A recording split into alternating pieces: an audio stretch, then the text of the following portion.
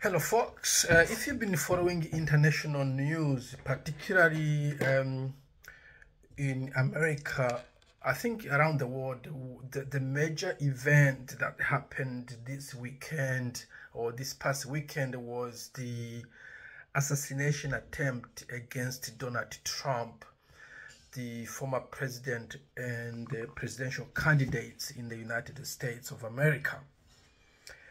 Now, it was particularly emotional for me for the reasons I'm going to say in this video. First of all, I had quite a hectic day. I'm a sort of a very cautious person when it comes to making a purchase. This is not related to politics, that's just me. And I needed a car. We have had an addition to our family, and most of the time we are squeezing within a small car I have, and we can't have enough space for a pram. So I thought of buying a car, not a new car, but a bigger car. As I said, very nervous to spend such amount of money, and I don't want to take in any more debts. I've got too much already. So I try to negotiate when I buy heavy item. And during the negotiation, we have come to a point where the difference was $500 New Zealand dollars. And I was trying to win that sort of negotiation battle, and in the morning I woke up and the lady sent me a message who was in the car saying, look, we trying really to sell this car so that we can pay our mortgage. Times are really hard for us. And I felt so bad, you know, you kind of trying to benefit of somebody's misery, because to be fair, the car was cheap already, but I thought, these guys are rich, you know, who could afford this big car, and we've got these stereotypes of people certain type being rich, you know, we're human. But I felt so bad about trying to kind of squeeze another 500 off someone who's selling a family car just to pay mortgage. So I said, okay, we're gonna come pick up your car, and we're going to take a bus because I'm the only one that drives in the family, but okay, we were gonna take a bus. Then we drove quickly to the bus stop, and lo and behold, we missed the first bus. Now, I'm the sort of person who likes to be on point, but also we had to go to church after that, so we missed that one. That means we're gonna miss the first appointment and we're gonna miss the church. The first appointment wasn't a big deal. I could give them a message, say we are late, and they were to wait because they live nearby, but the church was already forgotten. So as if that was not enough, I tried to think of ways to pay. And when the bus came, I thought with the two cars as a card payment. The bus uses a card. I think they call it 80 hop cards, kind of the bus cards anyway. And when we went there, one card didn't have enough credit because I haven't used it for months or probably years. And the other card was working, but I had cash and they didn't take cash. So there were 3 people, 2 adults, 1 kid, 2 cards and 1 cash, and they say we don't take cash. I was like, oh man, what a day. But they say, just jump on board. Anyway, we went there, everything went smooth, and nothing happened to it. We went to the malls, had a bit of a drink and some sort of a lunch, and we drove back home. And on our way home, I heard on the news, I had the radio going, that Donald Trump was shot. I'm like, what did they say? I'm trying to fiddle around the radio, which is new because the new car, the buttons are different, and I tried to pump the volume up, but end up switching the channels, and I panicked a little bit, you know. But it was so reminiscent of 1993 back home in Burundi. What happened there was the country has been under military rule and one-party rule for 30 years since the independence. But in 93, this guy came from a civilian background and said, I want to be president, and I want to be the first democratically elected president. And the people of the country said that we couldn't yeah, we're happy to see you. You're gonna be our president. They voted for him. But the whole apparatus, the whole establishment, as they call it, the mainstream media, the army, the ruling party, everybody was against him except the people, we the people.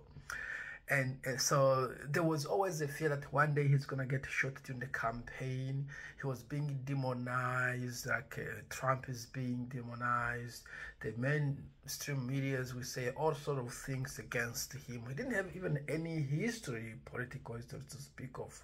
But they would kind of say, oh, he's rhetoric, but he wasn't even saying that. Oh my, but his partisans or his members are saying this, or when they say this, they mean that. Pretty much what they're doing to Donald Trump is, it's very surprising how many similarities there are between that campaign in a very small banana republic and similar to what's happening in a very big democratic country like the United States.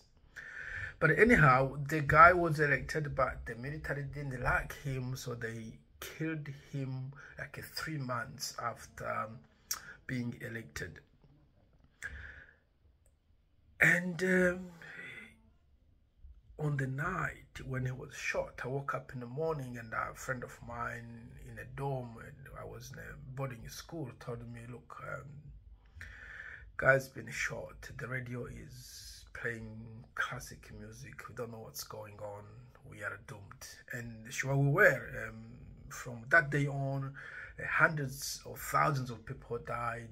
War broke, and that's probably the reason I'm here. It was just a hell in our country for the next 10 years from that day on. So it was a civil war. We have never seen that before. So that was pretty much a sort of a reminder of that dark day when that happened. And I was like, how come somebody in America think of doing this? This is so stupid. I was so distressed the whole day. I was tuning into different YouTube channels to try to understand. Then I saw this video of Donald Trump being shot on the ear and darking down. I'm like, this looks like a movie star, you know. This doesn't seem real. And he stood up and said, where are my shoes? Where are my shoes? I'm like, jeez, man, this is insane. And I got too emotional when he stood up and raised his hands with the blood gushing off his ears and onto his face, and with sort of bravado I haven't seen before. But that's also the sign our political leader was using back in 1993 of victory, of it's hard, but we're gonna face it. We can't afford to bow down. This is yeah. But man, it was quite an emotional day, to say the least. I'm still emotional, and I do hope that the United States are going to be the bearer of the torch of democracy they want us to believe they are, and stop really demonizing Trump. It's just an obsessive, stupid thing that these people are doing for a guy who just wants to be president. He just wants to be president like anybody else. I wouldn't mind being president. I wouldn't. But he's just a political figure. He was not even in politics. He just joined politics maybe for the fame of it, or because they've got a heart for what he wants America to look like. But he's not the kind of person the mainstream medias, the CNN want us to believe.